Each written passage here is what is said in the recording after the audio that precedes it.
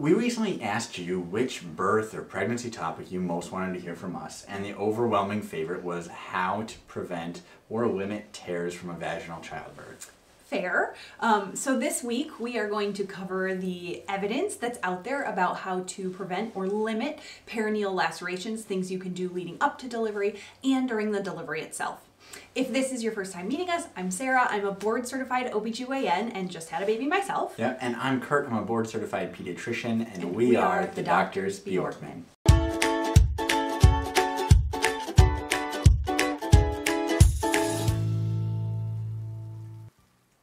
Welcome back. As we mentioned, this week's episode is all about how to prevent tears, lacerations from vaginal childbirth. Yes. But just in case you aren't, please make sure you subscribe to our channel. Over this past year, we went through pregnancy and childbirth and now parenting ourselves, and have been trying to share as much of that with you as possible.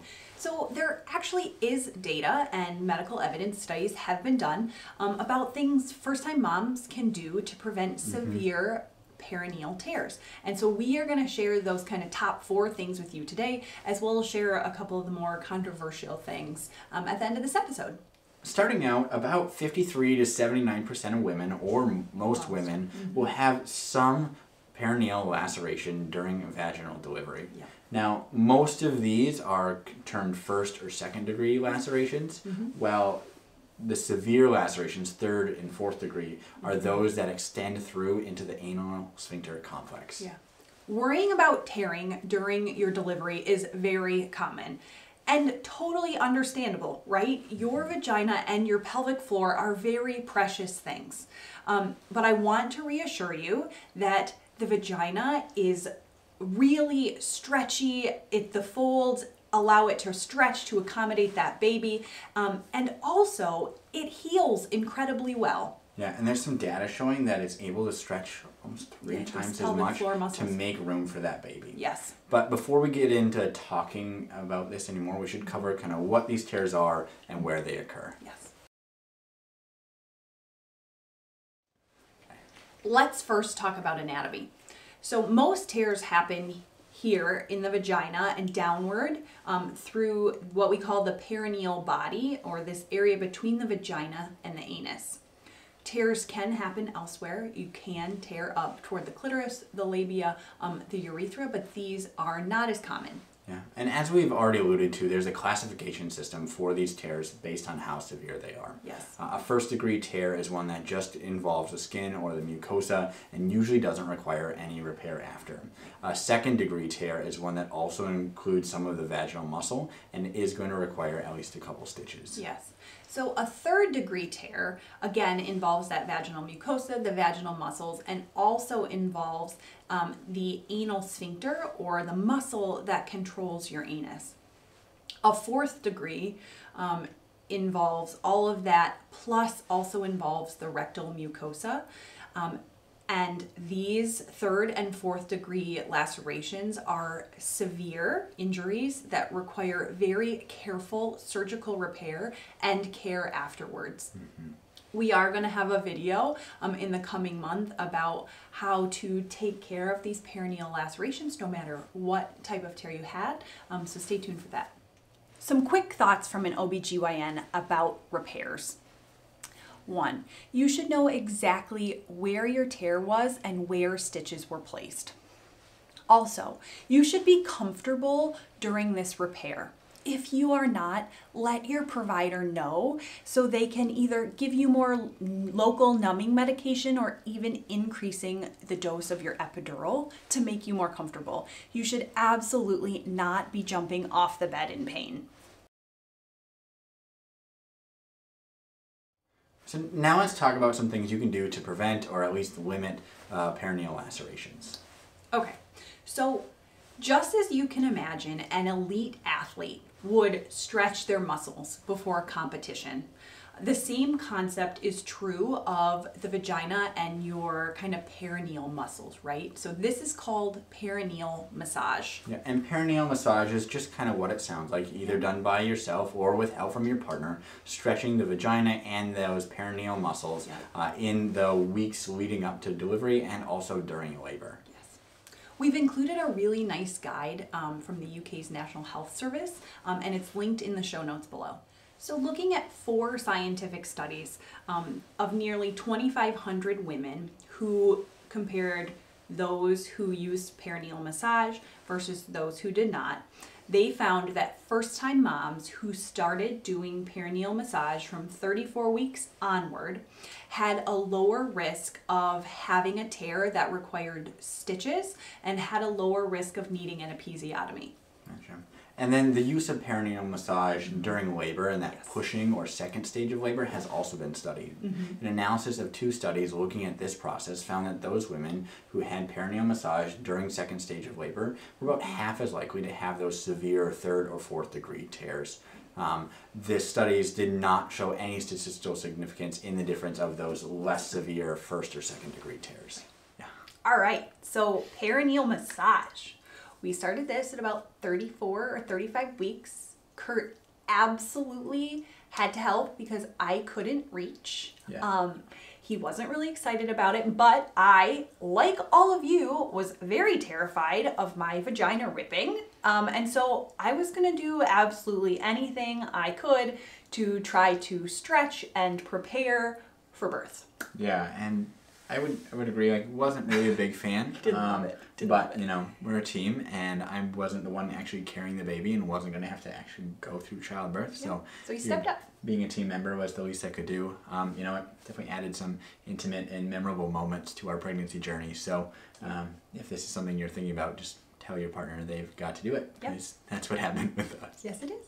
Using a warm compress during active labor is something else that you can do to help limit the risk of severe tears.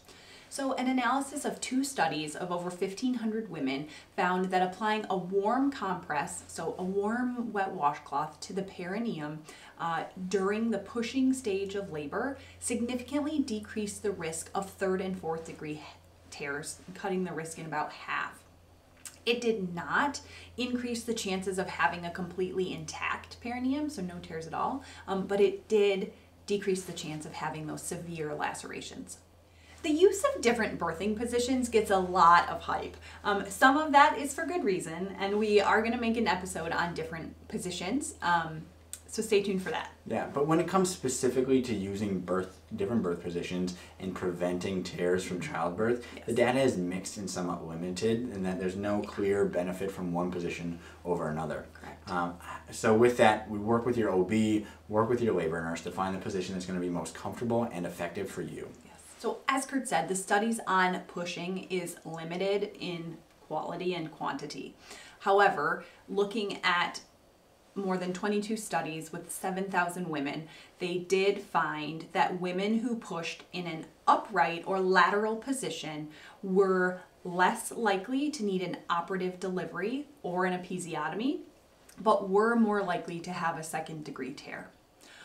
That being said, another randomized control trial, they looked at 5 randomized control trials of women who had epidural anesthesia, and they found no difference between those who pushed in a lateral position versus lithotomy. Yeah. Another recent randomized trial compared women who pushed in a lateral position with delayed pushing as compared to women who were in the lithotomy position or on their backs with pushing at complete dilation, did find that women with a delayed pushing on their sides were more likely to deliver with an intact perineum, being 40% as compared to only 12% in that other group of women pushing on their backs. Delayed pushing is certainly something you will hear about when you are investigating ways to try to prevent tearing during childbirth, but there isn't a lot of strong data to back this practice up. Yeah, there's been a systematic review looking at 9 studies of almost 3,000 women, comparing those who pushed within 1 hour of getting to complete, or those who waited 1 to 3 hours after getting to complete dilation, and found no significant difference in the rates of perineal laceration or episiotomy between these 2 groups. Yeah. As an OBGYN, though, I have to say that there is something to be said for control as you are in those final moments of delivering your baby. So when you are feeling that ring of fire because baby's head is right there, it is so important that you control your pushing and control your breath, because controlling that final delivery will help prevent tearing. Your OB can help you and guide you through this by telling you kind of little pushes, you know, control your breathing, and they can also kind of help by supporting your perineum and making sure those little flailing arms stay in on their way out so they don't cause any extra stretch. So I ended up with a first degree and then a labial laceration. My first degree did not require stitches.